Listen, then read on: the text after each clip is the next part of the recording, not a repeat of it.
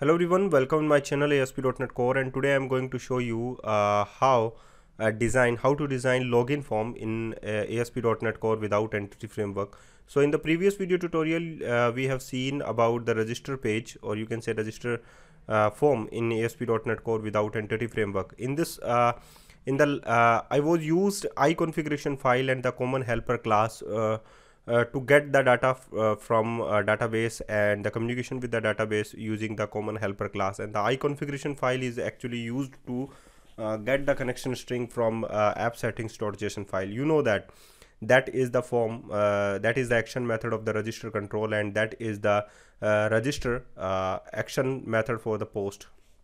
Okay, so that is already discussed in the previous video tutorial. So today I'm going to show you how the login form will work, because or you can say that each user can sign up into the system. After that they are login into the system. So what is the credential at here? Username and the password is the credentials for the every users actually. So also in the registration form you can see that entry into the session is also mentioned. I mean to say that username is entered into the session. So that is the first thing to remind in your project to design register and login form without Entityframework if you want. Okay, so what is the next step to design login form? The first thing is to add model.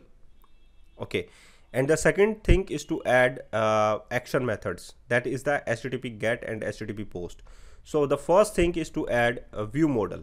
There is no need to design the models, because your database is clearly designed. So just add a new view model into your system or into your project, you can say. So add a new class, and in the class you can add a view model, login view model, you can say.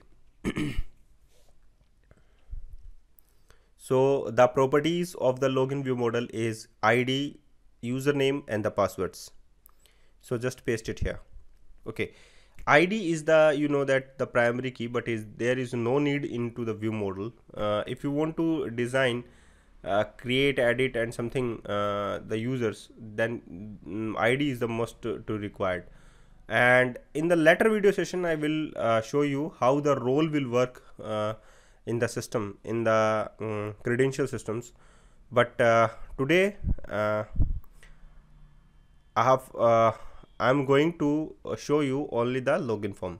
So this is the HTTP get method of the login form, and according to the login HTTP get login form, you have to design your view. I mean to say that UI, user presentation. Okay, and user interface you have to design by using the scaffolding. So just add create as a template, and the model is a login view model, and the name of the view is login. That is the similar name for the action. Okay, so ID is not required to logged into the system, and there is unusual text, and value is create of the button, but I want to use login. Okay, that's clear. So HTTP get is clear. When username and password put into the text box and click on the login button, then HTTP post method will call. You know that.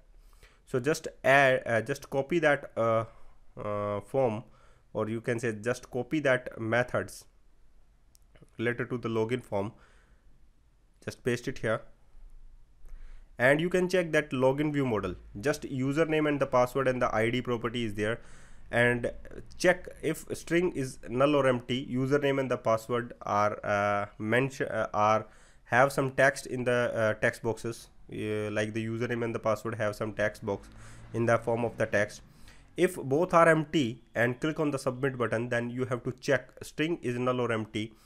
If both are, and or you can say that anyone both are empty, then return that value.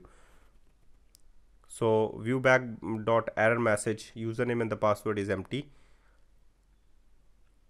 and also add that viewback in the razor pages. So span, first of all check the conditions. If viewback.error message is not equals to null, then in the span tag you have to show your error message.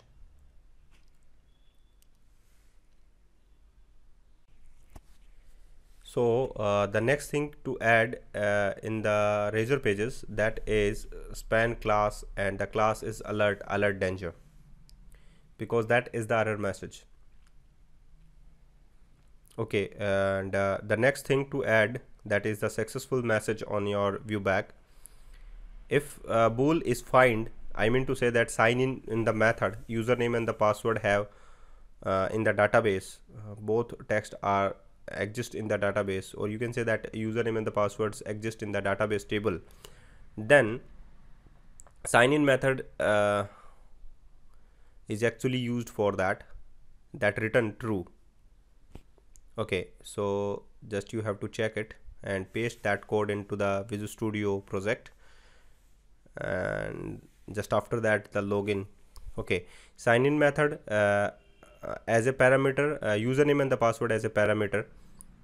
Okay, that sign in method vm.username and the passwords, just pass that actual parameter into the formal parameter, that is the username and the passwords.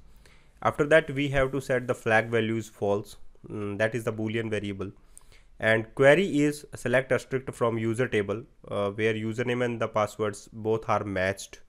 If username matched and the password both are matched, then pass that query to the helper class, that is the underscore helper dot get user by username, and that method is actually at here. Just copy that and paste in the common helper class. So just open your common helper class and paste that code at here.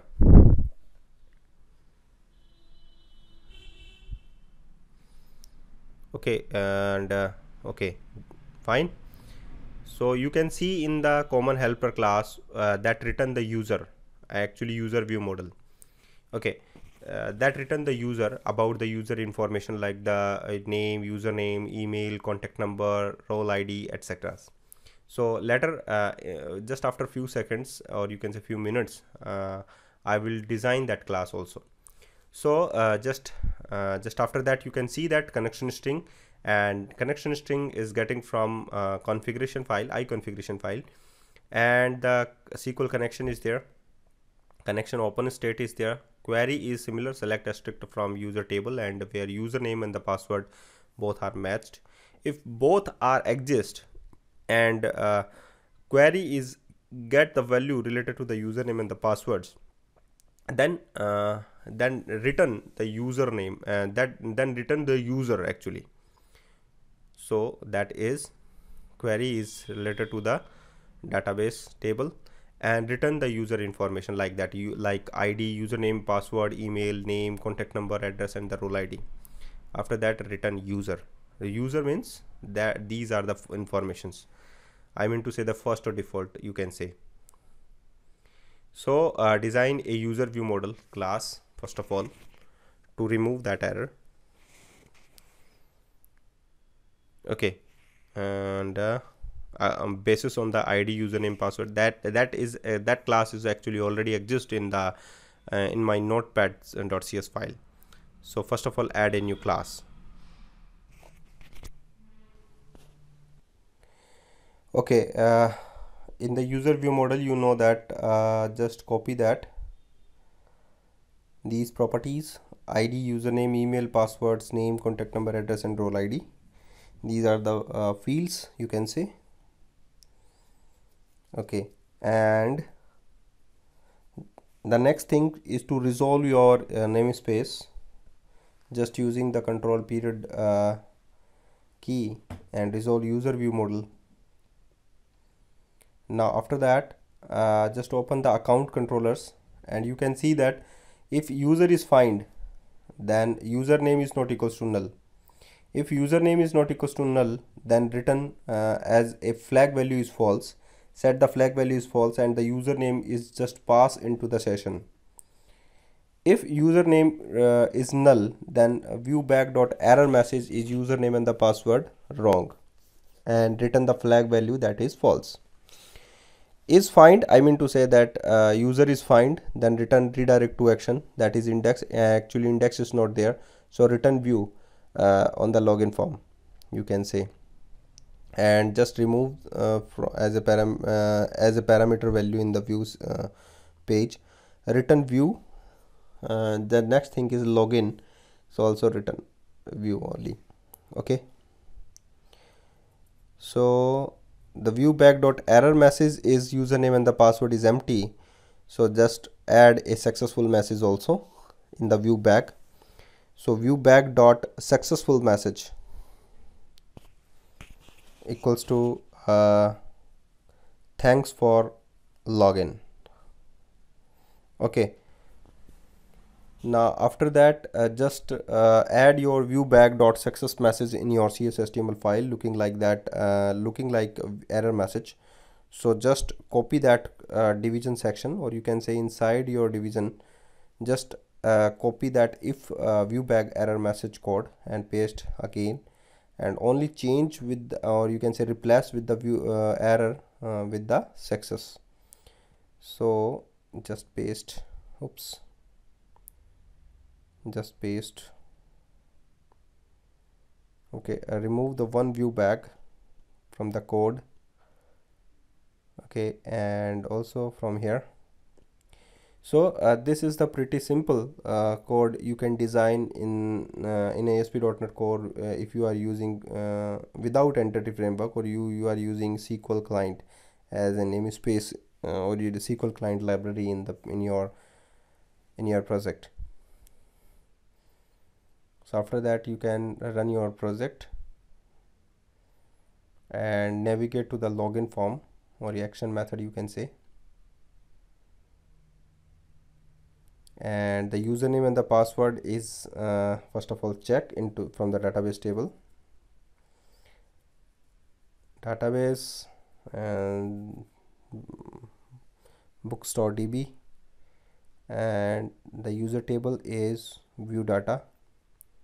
Okay, A is there actually, so username is A and the password is also A, so just check it.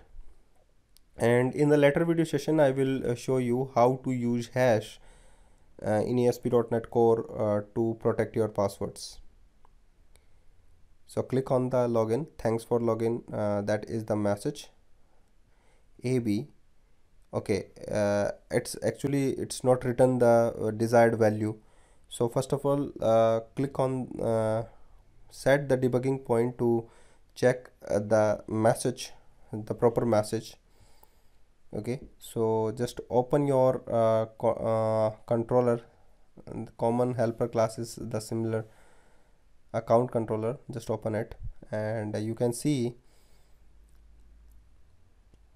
thanks for the login message is successful, is actually checked. Just get the detail of the user if it is null. Okay, so just create a debugging point at here, user detail dot username is not equals to null. Just I want to check the user details value. If it is null, then set the error message properly. Okay, so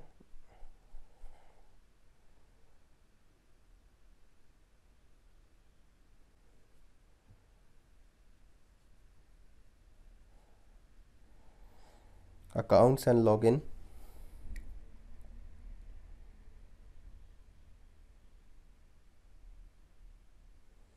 and in the login just add the false value AB and A, and click on the login button. Yeah, hit the debugging point, and you can check the user details value. The user details is actually null. Then just go to the else section. So just step over, just click on the step over button in the Visual Studio and navigate to the cursor actually to check the what actually problem is there. Okay, viewback.error. Error is not actually existing in the CS_HTML file because the error is not there. Error message is actually there. So just use error message instead of error. So just copy that viewback.error message, error msg, and just replace with the error. Okay, username and the password is wrong. Okay, clear. Now again run it. So thank you guys for watching this video, and keep watching all other videos which is related to ASP.NET Core, and many more videos are remaining related to ASP.NET Core, and I will help you related to topics which is okay. So please don't forget, please subscribe my channel if you like this video, and as usual you know that I will help you if you subscribe my channel. Thank you very much for watching.